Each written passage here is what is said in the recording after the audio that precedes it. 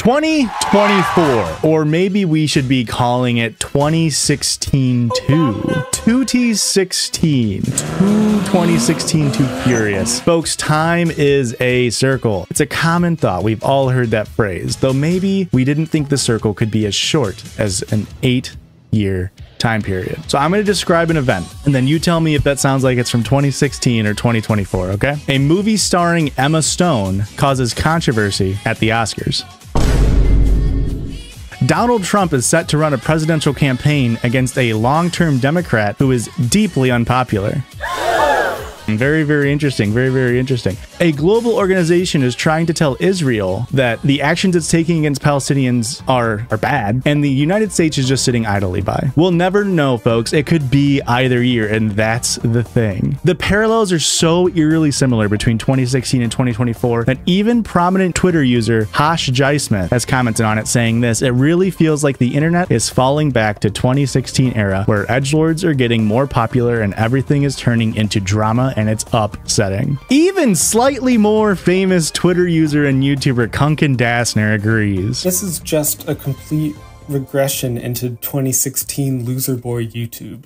It's like it never died. Oh, shit. So it's not just me, and what I want to try to focus on is the culture war of 2016 and 2024. So you think that maybe we could have made some progress over these last 8 years, becoming a more accepting society, given the moments that have happened since 2016, right? We've had the Time's Up movement, the Me Too movements that made waves against workplace and personal harassment and assaults. The Black Lives Matter movement following the murder of George Floyd and countless others saw a nationwide push for recognition of police brutality. Democratic socialism calling for increased wages, unionization, and healthcare reform has become more and more mainstream. However, just as we have progressed on one end, we have regressed on the other end, arguably just as far. And before I get into the Overton window and how it shifts our focus on culture war issues, I need to say something first. If you're coming in here and you're upset because I've got this pride flag behind me, I get so many comments about this pride flag. That is not a pride flag. That is just a 70s inspired wall decor. So I don't want you coming in here and being like, oh, I can't even listen to this guy. He's just some weirdo with the pride flag. That's not a pride flag. This is a pride flag. That's right. Subscribe if you love trans people, folks. Leave a like if you hate capitalism, and get out of here if you're stinky doo-doo fart head. How about that? And if you do get triggered by a pride flag, that's a you problem. I don't know what to tell you. I will now be talking about the Overton window, because the Overton window is just a way to describe what is generally accepted trains of thought by the public. An example of the Overton window shifting would be something like gay marriage. Even just 16 years ago, we can see clips of our current president, Joe Biden, talk about gay marriage. Senator, do you support gay marriage?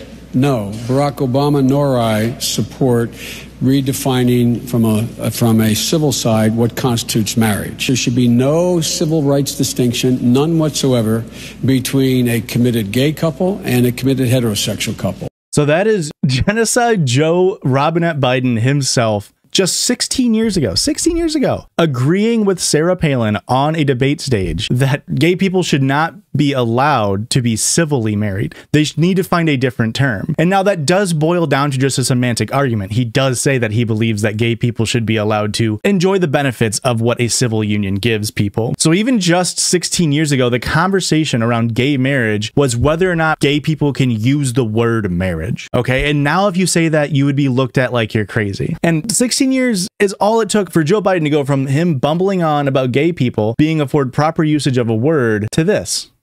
I'm gay. Mom, I'm transgender.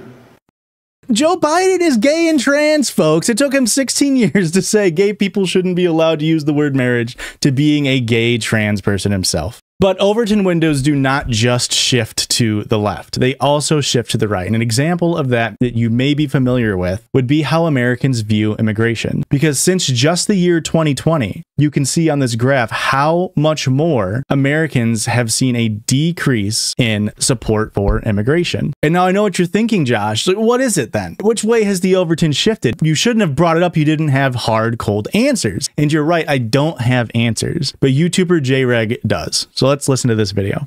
Has a constant surface surface area that can never be broken. According to my exact, precise scientific measurements, the Overton window has exactly a surface area of 3 centimeters squared. Now remember, the Overton window moving like this would be impossible, because then the surface area would be greater than 3 centimeters squared. I have come to the conclusion that this is the only way the Overton window could have possibly shifted. Being in the dead center of the political spectrum is no longer within the Overton window. As the Overton window has become more accommodating to leftist ideologies and right-wing ideologies, it has become less accommodating towards centrist ideologies. So obviously this video is done in a satirical manner, and it's steeped in satire and being done jokingly. But I think J-Reg actually has a very good point here, because late stage capitalism has required Americans to be pushed into these quote unquote extremes. The moderate guy who just wants to go and grill burgers and live in a, have a 4-person family and just chill, it's not able to exist as well anymore because of the effects of late stage capitalism. We have reached records high in cost of living, and an inadequate increase in wages further pushes that problem. And it's causing all of the issues in the United States to just snowball, leading us into something terrifying. And that's where 2016 can come back into play. You see, capitalism only really works if you kind of forget that you're being oppressed by capitalism. Culture is what distracts us from the place that we have in the capitalistic machine. Do we want to be moderate and chill? Because I don't. Well, I think the idea, right, is if you're fighting for a leftist ideology, the idea would be we would be in a society where you could just chill. And that used to be true for a lot of people. It's not that true anymore. I'm focusing mainly on American politics, but this does extend globally in a lot of different countries as well. And it's just the result of late stage capitalism pushing us to these extremes. Culture is what distracts us from the role that we play in the capitalist machine. That can be anything from sports, TV shows, movies, and yes, even video games. 2016 was the peak of a cultural phenomenon known as Gamergate. If you're unaware, or if you're a normal person who hasn't thought about Gamergate in the last 8 years, let me try to fill you in. So this information was taken from a video called Gamergate: The Untold Story by The Serfs. So in around 2014, there was someone by the name of Zoe Quinn. She made video games, and she made this game called Depression Quest, and a lot of people really liked it. Then an ex-boyfriend of hers came out and said that she cheated on me with video game reviewers. That way they would leave positive video game reviews on her game, and therefore we should all hate her. Now, it has been since proven that he was lying. He made all of this up. That did not stop gamers, though, from taking this and start being very upset about ethics in video game journalism. That's right. They were supposedly upset that video game journalist sites were being bought out by video game developers and people just sleeping with them. And so in response to an outcry of gamers being upset about ethics in video game journalism, they leaked Zoe's nudes, they review bombed all of her games, and then they subsequently doxed her and her current boyfriend. A totally normal response. Another major character is Anita Sarkeesian. And around 2012, Anita Sarkeesian had a website that she made videos for, and a series she created called The 6 Tropes of Women in TVs, Movies, and Comics. And all this set to do was, from a feminist lens, look at tropes that women are commonly portrayed in these mediums and just talk about it and say, hey, maybe we could do better. It was well received, and so she wanted to make 6 tropes of video gaming. She created a Kickstarter with a very modest goal, and then gamers found it and got angry again. Them getting angry actually boosted the Kickstarter campaign, which caused her to raise way more money than she originally asked for, but it also came with an endless harassment campaign against this anti-SJW, anti-woke ideology that gamers started. This is where the birthplace of Gamergate really came off. Anita Sarkeesian, to this day, still has people upset with her and cyberstalking her. As you can see from this tweet from an account with over 200,000 followers. However bad you may think things are in your life right now, just remember you're not Anita Sarkeesian staging a wedding-themed 40th birthday party at which she didn't actually get married. This was from earlier this month in 2024. People are still upset with her, and all she did was make some videos and call for feminism to, I don't know, as we are saying in the chat, have some more representation in video games. There is zero proof that even actually happened, but just the idea of her talking about it and games getting quote unquote worse are what caused people to still attack her to this day. And you can see in the comments as well, just extreme hatred, and someone by the name of Carl Benjamin saying that is absolutely tragic also goes by Sargon of Akkad. We'll get back to him later. Because nothing, and I mean nothing, screams I'm a normal person like getting upset at somebody else's birthday party that they threw countries away from you, that has literally never directly affected you, not even once. Now, obviously, I don't want you all to just take my word on what has happened. I want to show you guys what the landscape was like back in 2016. So enter Milo Yiannopoulos. He is a right-wing grifter who rose to prominence by being a gay British man who hates the woke in 2014. Then he moved on to being a gay British man who openly hung out with neo-Nazi and alt-right movement founder Richard Spencer, who you might remember from this video. I'm kind of a symbol.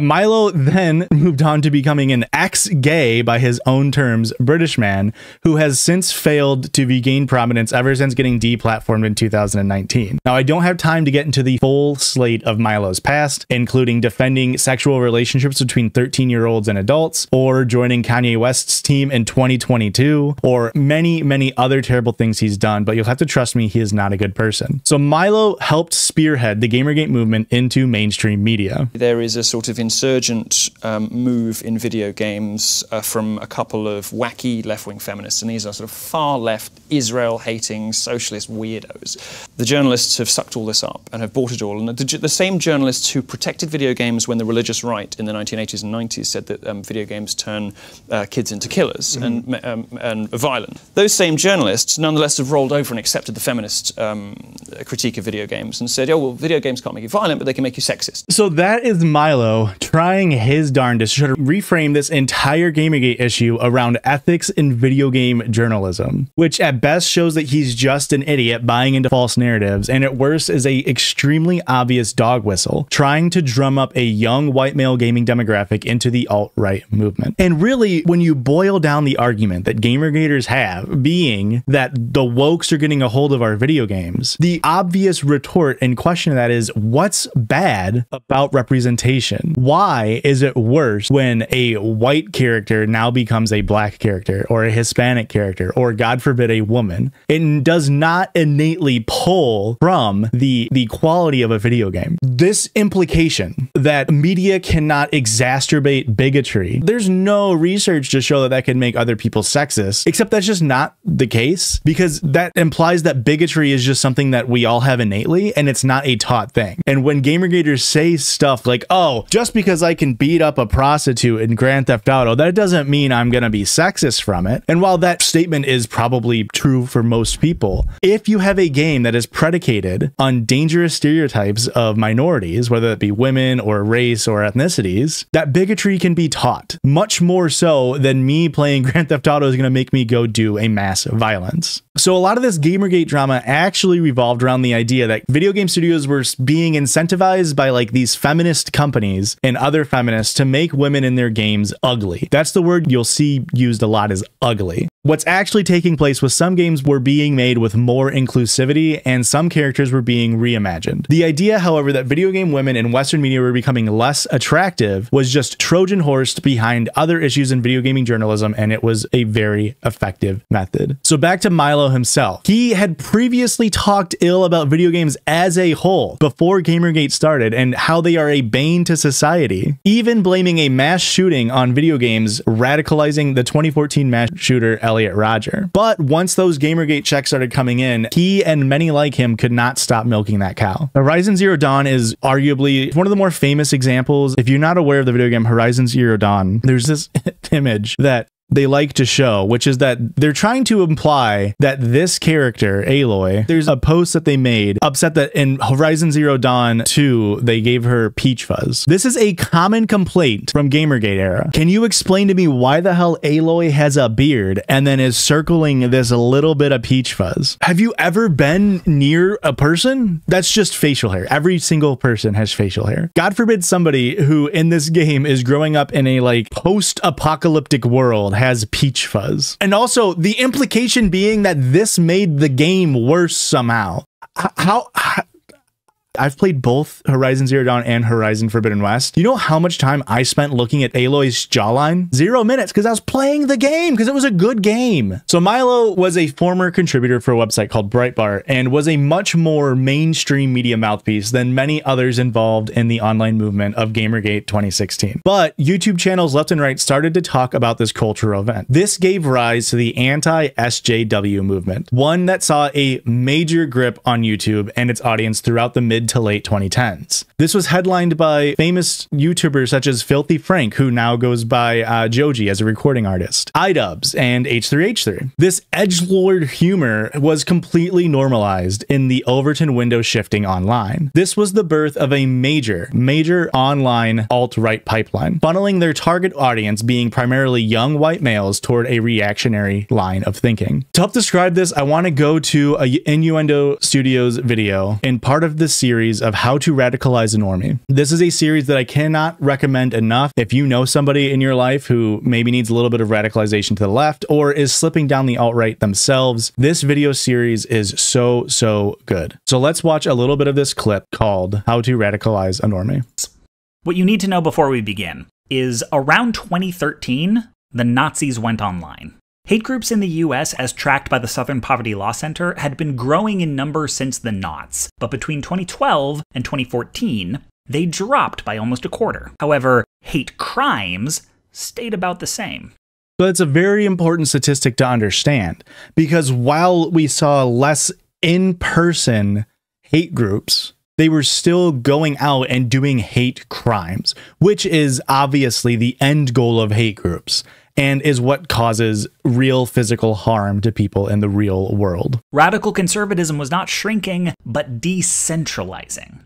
This didn't make them harmless. What it did was protect their asses from the typical hate group cycle of getting the public's attention, making allies in conservative media, swelling their numbers, and then eventually disgracing themselves with failures in fighting and, often enough, members committing horrific acts of violence. So what that does is when you commit a crime and you cite somebody for radicalizing you or creating this ideology, because it is an online group, all that group has to say online is like, well, we didn't know John. I've never talked to the guy. It would be like if I were on this stream telling you all to go out and go down to your local police department and do something illegal to them. And then you went and did it. And then if it came back to me, I'd just be like, well, I was joking. I didn't know anything. And that has happened. Because in person, it's pretty easy to spot someone wearing a KKK outfit. The Proud Boys love wearing their silly little outfits to go defend their right to go do hate crimes. But online, it's super easy to hide behind a wall of anonymity. And for those who incite the violence to deny their involvement in it, it doesn't matter if mass shooters have cited people like Ben Shapiro or PewDiePie in their manifesto, which are both real things that have happened. People have cited Ben Shapiro, Tim Pool, PewDiePie in mass shootings. All they have to do is hand wave it away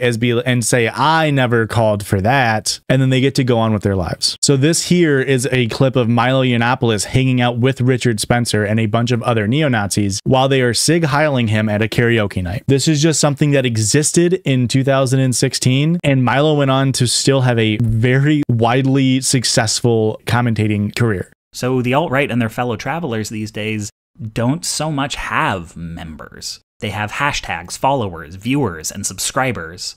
This insulates them from their own audience. If Gabe, as a member of that audience, were to go out and commit a crime on their behalf, there'd be little doubt they had a hand in radicalizing him, but it'd be very hard to claim they told him to do it. This distributed nature is what makes the alt-right and the movements connected to it unique. You may remember a notable proof of concept for this strategy. So Innuendo Studios actually linked it back to Gamergate. And if you look at while he's, I believe this would be, actually this isn't 4chan. I don't know what board that he's looking at here, but you can see what people are saying, like white self-hatred is sick. Anti-racist is a code for anti-white. Diversity is something the last white person. They really get personally attacked when you try to do things and say, hey, maybe we shouldn't be racist, which is a little bit of a self-report. But even Nazis now know not to call themselves Nazis, because the attention to optics is an extremely important thing to growing a new audience. Even racist people know not to say, yeah, I'm racist, because it looks bad and they understand that. Now, we watched a time capsule video about Milo's view on Gamergate, but I want to show you a video from 2016 2017 from a relative nobody, a normie on the internet who was sharing what he calls his first red pill movement. So this is a video from YouTuber Wild Smile. People like myself who just watched a series of strange politics unfold revolving around a lifelong hobby were beginning to see the same thing happening with the election. What happened as soon as there were critics of said female candidate? Misogyny, white pride, anti-science, Islamophobic. The list goes on. Any criticism meant that you were a dirty, neck-bearded moron who was obsessed with guns. This woman, Hillary Clinton, had one of the most controversial careers in politics, and anyone who has known her for as long as I have knows this, even if they accept it. Her defeat, as you might imagine, has been blamed on hatred towards women, science, people of color, just about anything except Hillary Clinton or her actions. In conclusion, Gamergate and the 2016 election followed a lot of the same tropes. I believe Gamergate opened my eyes just a little bit to the style of backstage politics, enough for me to be able to see it on a grander scale. Now, if you're not aware of the terminology, a red pill moment is just a moment where people typically on the right-wing spectrum use it as a way that they've opened their eyes. It's a reference to The Matrix, which is famously a very anti-woke film. It definitely wasn't made anti-capitalist views by two trans women, but it's a reference to the idea that you take the red pill and open your eyes to what is really happening. And he relates Gamergate to the 2016 election between Donald Trump and Hillary Clinton. And while that may seem ridiculous, we even see it echoed in this comment here. Gamergate was the reason I no longer call myself a liberal. And I've said this many times before, but what the alt-right loves to do to manipulate people into sliding into their ideology is to pair their rhetoric with a tiny nugget of truth, something that people can latch onto and be like, hey, I've thought that way, or I've felt that way. And so maybe what this person is saying is correct. And in this conclusion that Wild Smile does here, he and I actually agree on something. The thing that helped radicalize him to the right is one of the same things that radicalized me to the left. The truth that the Democratic Party's 2016 campaign of running Hillary Clinton into the least electable person you could ever imagine, being Donald Trump, and Hillary Clinton losing was a major turning point for a lot of people. For Wild Smile, it signaled that this entire Democratic Party was just like the Gamergate era feminists who unfairly pushed valid criticisms away as sexism. This sucked him into the Trump era of conservative politics. A perceived contrarian and outsider who was above the liberals and the establishment right. Now, Wild Smile was not alone in that assessment. That is not a correct conclusion to come to, because I personally saw it more as a signal that the Democratic Party and its elitism was detrimental to the people they were supposedly working to represent. I wasn't personally fully radicalized until 2020 when I saw the exact same thing play out with Bernie Sanders and the DNC, because Bernie Sanders brought a lot of hope to young people across America, and they ran him into the ground. And now, while Wild Smile is no longer an active content creator, there were many content creators who ran with Gamergate and content like it for many years and grew considerable fan bases from it. Because as the Surfs say in their video about Gamergate, content creators and content watchers were actively feeding into each other to keep pushing Gamergate era culture war points. There's an ongoing debate as to how much the content creator influences his audience versus how much their support influences the creator. Many channels who weren't household alt brand names yet had suddenly discovered a digital goldmine. Talking about Gamergate was an internet oil rush that the right had been looking for, pushing the entire thing directly into the culture wars. It's true that, yes, I'm very sympathetic to the Gamergate side of all of this. So there's an obvious profit motive here, and it became an Ouroboros of content. People that watched the videos made the creators money, which then caused them to make more videos, which got more viewers, which gave them more money. You get the idea. It's a common cycle online. And this is where Sargon of Akkad comes in. We mentioned him previously. Watch this clip as he self-admits that he is pushing an ideology, one that he has no shame in describing, while he completely misses the point of Starship Troopers. Alongside him, Carl Benjamin, better known as Sargon of Akkad, the online skeptic community began to overlap with the anti-feminist one. Carl's particular hatred of online feminism combined perfectly with his inability to do substantial research into any of the topics he discusses. When people say something like, well, the humans provoke them by entering into their habitat, they are assuming that the bugs are merely mindless animals that act on instinct, rather than informing the Mormon extremists that this planet was actually inhabited, and at least delivering a demand that they leave. The bugs instead massacred them all without mercy. Why do I want this unironically?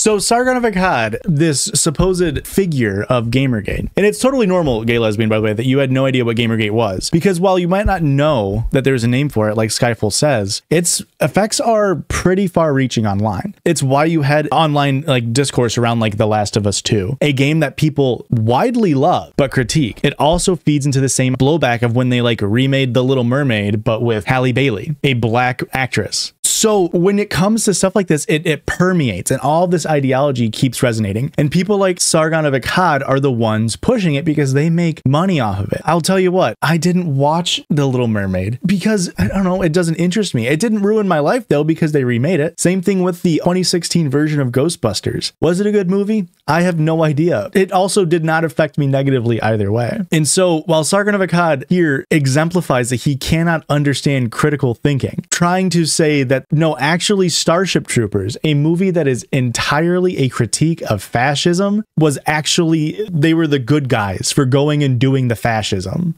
Like that's his ideology. His ideology, as he admits, is I want to go do fascism. This has been a very big, broad overview of Gamergate, and I did not get into any of its intricacies. There is a ton more info that I've left out, so if you are interested in learning more, watch this video by the Surfs. It does a pretty good job going over everything except for Anita Sarkeesian. For some reason, they ripped that part out. Watch the video that we showed before from Innuendo Studios about Anita Sarkeesian. It's a very, very deep hole, but it's been years since Gamergate 1, right? So surely we've moved on to different talking points, right? No, folks, that's right. Wokeness is dead. Why is wokeness dead?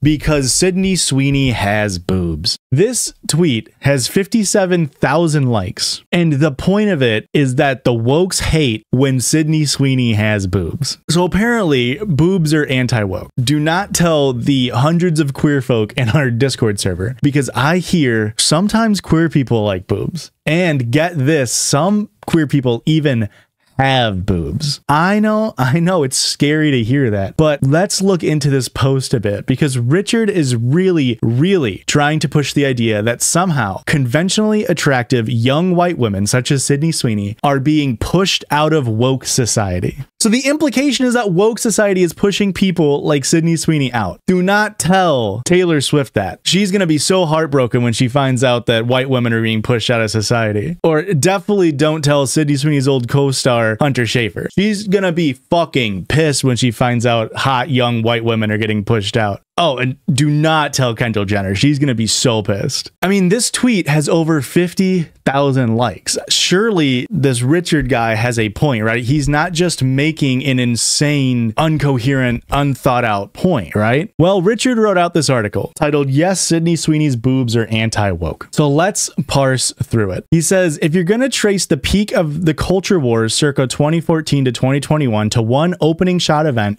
it would probably be Gamergate, which was largely about the sexualization of women. Before that controversy, video games had often made female characters sexually attractive. This is because their audience is overwhelmingly composed of men who are in general more interested in women's breasts than her intellect or personality. In a free market, video games catered to the male gaze. This wasn't part of anyone's agenda as much as it was supply meeting a demand that was rooted in nature. So he has made several assertions here. The first one being that gamers are overwhelmingly men, which let's look at the stats. Sure. Since Gamergate, the average male gamer rate is 55%. Now, this graph doesn't take into account non-binary folk, but deal with me here with the data. I don't know about you, 55% is not an overwhelming amount of gamers. Even at its peak in 2006 here, 62% is still not an overwhelming amount of gamers being male. Now, this implication is also that since Gamergate, video game characters are no longer hot. Ever since Gamergate happened, hot video game characters are not allowed to exist. They made it so we can't make hot women with big booba anymore. Well, let's take a look at a video game that came out in 2016, shall we? A game called Overwatch. I'm pretty sure Mercy is a hot big booba character from 2016, but I hear you, maybe that was before the wokes took over gaming. So let's see what Overwatch, the same game, put out in 2023. Oh, a hot Peruvian woman. So what's the problem?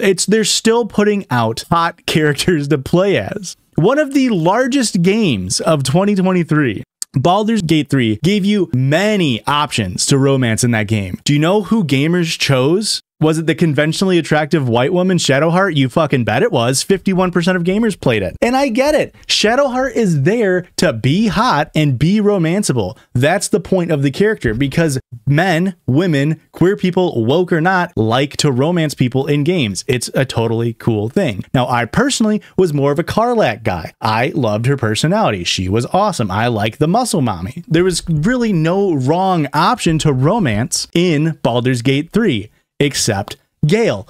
Fuck Gale. Gale can get fucked. All my homies hate Gale. My point being that the vast majority of video game characters are still designed to be unrealistically hot. Not just because men play game and men like booba, but because women and NBs like to see hot people too, of course. But that doesn't mean having inclusion in a video game or any other form of media is bad, because Auntie Ethel exists in Baldur's Gate 3, and I can guarantee you if you Google Auntie Ethel porn, you'll find it in about 3 seconds on Google, and she is a literal hag.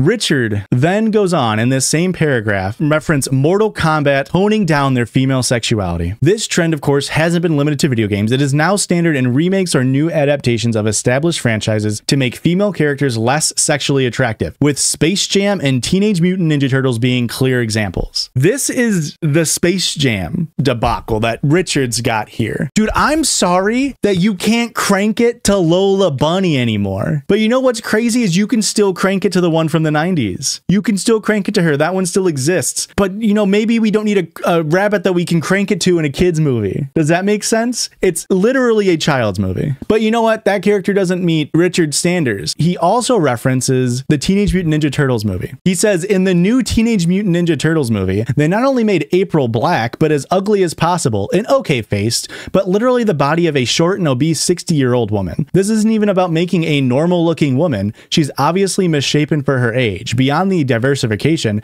you could see an evil philosophy at work here, where the desire for beauty is wrong and it not only must be catered to, it must be constantly disrespected. Kids should not see this film. He is describing a literal minor as being not hot enough, a character that is in high school as not being hot enough because she's black with an okay face and is short and obese. She is a teenager, man. If you don't know what April looks like in the newest movie, literally looks like a normal teenager in their art style. And he's pissed that he can't jerk it to a teenage rendition of April O'Neil. Richard goes on to say, when non-wokes notice this, leftists will often accuse them of being weirdos. It's sort of like having a commercial where in every group of friends of 3 or 4, one guy has to be black, which isn't strange if it only happens once in a while, but becomes notable when the same mathematically unlikely racial configuration is universal in TV advertising. In new adaptations of old works, people's looks often change, but it's worth thinking about why when it comes to women, that change is practically always in the same direction, making them less attractive, a claim that he does not provide any proof of. You can be for this or against it. Just don't lie to us by pretending the phenomenon isn't real. So what he's describing here is just liberal pandering and marketing. This idea of a token minority character is not something that's new. Surely we can all understand that companies as a whole mainly include diversity because it opens up their markets. That's the idea of capitalism. But the issue is Richard's solution seems to be to make everything white all the time. So he doesn't have to see another skin color, or a normal person's solution might be to, I don't know, just allow diversity, because not only does it most of the time not matter at all negatively, but it can actually increase the value of a work because through diversity, we can better tell and understand more people's stories. What Richard is complaining about here, April O'Neil being changed from a white woman to a black teenager in the year of our Lord 2024, is literally the exact same culture war talking points that were around a 2013 Cheerios ad. Now, I'm old enough to remember this ad. I don't know if a lot of you in chat are, but here is the ad that caused a ruckus in 2013. Mom. Yes, honey? Dad told me that Cheerios is good for your heart. Is that true? Says here that Cheerios has whole grain oats that can help remove some cholesterol, and that's heart healthy.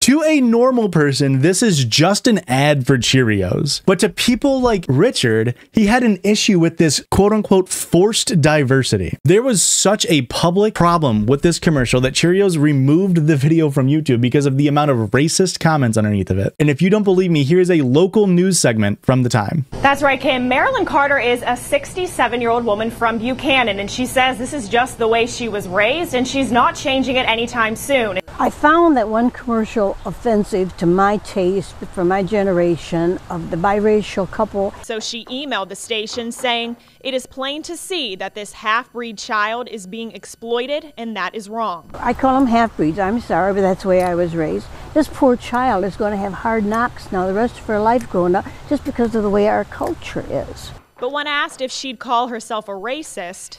No. Opinionated, yes. Racist, no. So she clearly said an extremely racist thing. We can all understand that what she said was racist, and she tried to hide it behind this idea that she feels bad that that child is somehow going to get bullied by other racists. But like I mentioned before, Nazis know not to call themselves Nazis. This racist person knows not to say that she's racist because it's a bad look. So she's like, well, I'm just opinionated. It's how I was raised. And you might be saying, well, you just pulled a random old lady's comments. That's not indicative of the larger issue. Your arguments are the same as a fucking woman who was born before the civil rights era. Again, I cannot stress of how not long ago this was. This was 2013.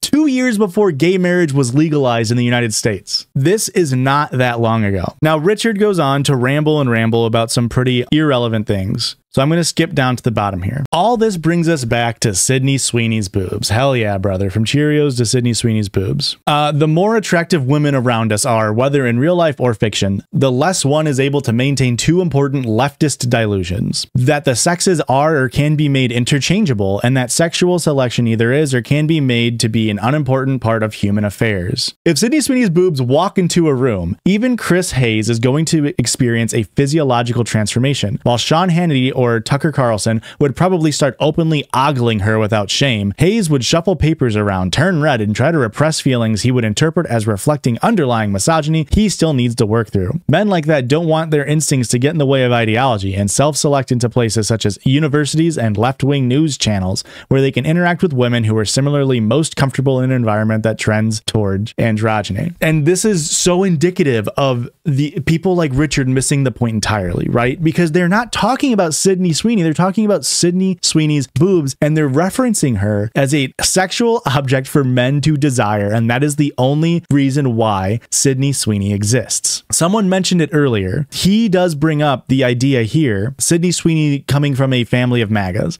Maybe potentially not true, but it doesn't fucking matter because he doesn't care about Sidney Sweeney's politics. He just cares that she's got big boobs, and he's using that to push his anti-woke agenda. I think part of the confusion here is that leftists who are now going, haha, you think we hate boobs, which I'm one of those leftists, are not the kind of leftists who were in the driver's seat from 2014 to 2021. And this is a very common conflation of the idea of leftist thought, because no leftist is pushing for covering up sexuality as a means to regress in society. The reason why people on the left criticize over-sexualization of women is because of the way men react to them. Women's negative reactions to female video game characters targeting a male gaze never stood opposed against their own bodily autonomy. In fact, the opposite is actually true. Depicting women solely as objects for men's use was and still is the problem. And women have fought for and are still fighting for the right to dress how they want and not be ostracized,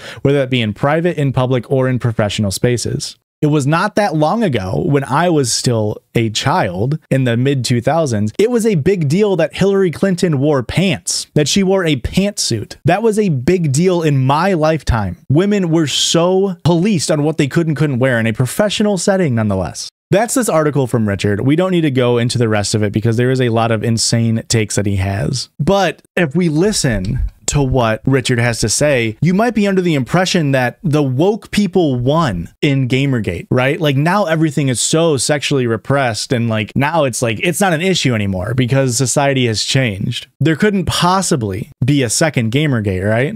Bethesda, there is nothing I love more than to sit down, comfy chair, turn on my PC, fire up a brand new RPG. I'm so excited to go there. And you know, I love nothing more than to be dragged out at every conceivable opportunity so you can current day us. Sorry, did you want to get immersed in our world? Yeah, well, guess what? Pronouns! Gender ambiguity! Current day Californian shit! Because that's all we know! Because we're boring! We're so boring! This is one of the greatest clips online of all time. Now, this is a claim that I'm making right now. I have not seen anybody else make this claim. This clip is what sparked the beginning of Gamergate 2. It is not satire. This is the fucking pronouns heard round the world. The commune he, his manifesto. The poud she, her keg that finally exploded. The proverbial straw that broke the camel's back. This was from just last year when Starfield, a game by Bethesda, came out. Now, what sparked this guy's reaction? What wokeness has Starfield been on to cause this kind of meltdown? Folks, viewer discretion for this next part is advised because what I'm about to show you is some of the wokest stuff you can possibly imagine. If you have small children or have recently ate, please pause the video until those things are remedied. Here it is. There we go. I did it. What? Name? He, what? He, him? Now, if you blinked, you might have missed it. He's upset because next to his name, it says he, him as a default option. And if you watch closely here, watch what happens to the he, him. She, her, folks. Oh my God. Wait, one more. They, them. No, they got Bethesda. Fucking pisses me off, dude. I'm on this guy's side. This totally makes sense. That is what triggered this grown-ass man into doing a rant about how this game was ruined for him because Bethesda was trying to current day him. Do you know how disgusted he felt by this game? He went on to play it for another 5 hours after this moment. That's right. This was an hour and a half into a 6.5 hour stream. And then the next day he played it again. And the next day was when that rant was actually from. And what happened in that instance was he was talking to a non-playable character and the non-playable character said, "Hey, I'm a woman, but just so you know, I was cloned from a man." And that is what sparked the fucking pronouns heard around the world because a female character was cloned from a male character. It's not even like saying that they were trans, just that it was a clone. And now here's the thing. After that moment, he went on to play the game for another 20 hours on stream. He played the game for a total of 31 hours. And he ends his last session playing it talking about how boring the game was. If the game was good, I don't think he would have minded the quote unquote wokeness because it did not affect the game a single bit. Once he makes this selection as he, him, he never sees that again other than how people are referring to him in game. Now, I can't prove that he wouldn't have minded the game if the game was better, but it's just a hunch. But conservatives love using underwhelming projects for being bad because woke. There's a common phrase, go woke, go broke, that they like to use. But they're not realizing the real issue, which is the game is bad because it's bad. It's boring. It's not fun. That has nothing to do with the fact that you had to select your pronouns. We're going to take a game like Helldivers 2, one of the largest games right now. It is an inherently woke and progressive game. You can't even choose gender in the game. You just select between brawny and lean, saying that body type has no impact on gameplay. The goal of this game is to extract oil from bugs on other planets that are fighting back against a colonial super Earth that are advancing into their territory. It is an anti-war, anti-capitalist, anti-fascist, all in the exact same way that Starship Troopers is, which is the movie that inspired the game. And now we've already seen people like Sargon of Akkad struggle to understand the satire in Starship Troopers, but surely others wouldn't fall down into that same rabbit hole, right? It's been 8 years. We had to have learned from our mistakes. Well, doing his best Alice in Wonderland impression is YouTuber November Hotel, who is overlaying some commentary about the real boogeymen of modern gaming over Helldivers 2. So let's take a listen to what he has to say about the state of modern gaming. But if the correct checkboxes are ticked, this qualifies companies like Sweet Baby Inc. to receive ESG investment. In the case of Sweet Baby Inc., companies like BlackRock are its biggest investor. Companies like BlackRock, who is the world's largest asset manager with $10 trillion in assets, allegedly have a scorecard that factors in many different areas of diversity. And depending on the score a particular company receives, they will be eligible to receive investment from BlackRock. So now the main Gamergate 2 point has arrived. The issue isn't prevalent sexism or transphobia or racism or anything like that. It's Sweet Baby Inc., which we'll get into a second, a company that is there to just punch up gaming scripts, being supported by BlackRock, a famously woke and progressive company. As we can see, BlackRock invests in the top military contractors. It is a top beneficial owner of Lockheed Martin, a weapons manufacturer, Boeing, a weapons manufacturer, General Dynamics, a weapons manufacturer, Northrop Grumman, a weapons manufacturer, and Raytheon, a weapons manufacturer. The implication that companies like BlackRock are what's causing video games to go woke and be bad is an asinine one. And this is what they're trying to go through on Gamergate 2, is that these investment companies and these funds are what's making people insert wokeness where it doesn't belong. Now, if you actually look into Gamergate 2 era politics, you'll see a lot of images like this. And we had Aloy on screen before. She's the character on the far right on the top. But on the top, you see Western video game characters who are women. And you see the voice actor who plays them, and then the portrayal, the on-screen portrayal. And the bottom is Eastern ones. And the implication is that they can't fuck all the characters on top, and that's why they're upset. That they can't jerk it to the ones on top, I guess. Because what else are you criticizing? Like, what else is there to be criticized in this image? And your argument comes down to cherry picking like a few characters here and there, when I've already showed there are still hot characters being made in nearly every single role. I already showed you Baldur's Gate 3. I showed you the new Overwatch characters, and those are two of the biggest games. So do you see how we've gotten right back to the exact same argument that we had in 2016? Gamergaters can make it seem like it's about the degradation of games quality that they care about. And listen, I'm somebody who's played Madden since I was a child. That game hasn't been good since 2008, and I still buy it every year. But you know why that game's not good anymore? It's not because there's no hot women in it. There's never been hot women in Madden. It's a game about NFL football. That game's not good because EA is a dog shit company that cares about profits over creating a good product. When you look at a game studio like Bethesda, they were the ones who made Starfield. When was their last great game? Some might say Fallout New Vegas in 2010. Hold it!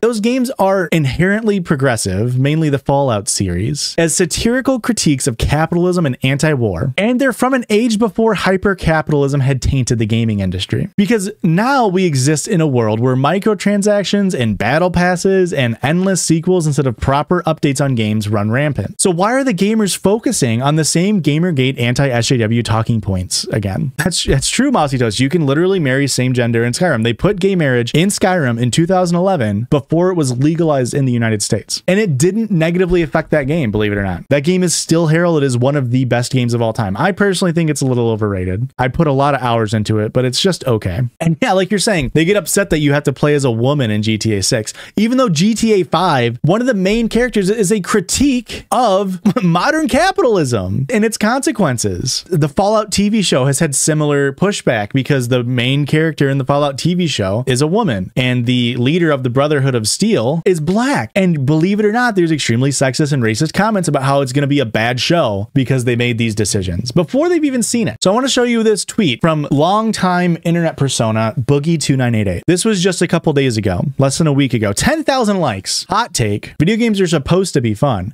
not lectures about why being a white man is bad. This got 10,000 likes, implying that there are games where the main point of the game is to make white men feel bad. And now this is very obvious bait for a video that he links down here. But again, 10,000 people like this, 6,000 people reposted this. And a lot of those people didn't understand that it was meant to be bait and probably not meant to be fully real. How do I know that those people didn't understand it? Because even though it has 10,000 likes here, the video itself only only has 19,000 views after 6 days on a channel that has 4 million subscribers. So very clearly, these people are not all converting to the views. So this person says, what game does this? A simple question, play one. So there are people agreeing with the premise that make white people feel bad. Saints Row 2022. Obviously Minecraft is a joke. Most new games developed by women. Madden 24. I have to scroll far too long on character creation to find my pasty white ass. Any game Sweet Baby Inc. consults for. So who is Sweet Baby Inc.? That is the main focus of what's going on. Is this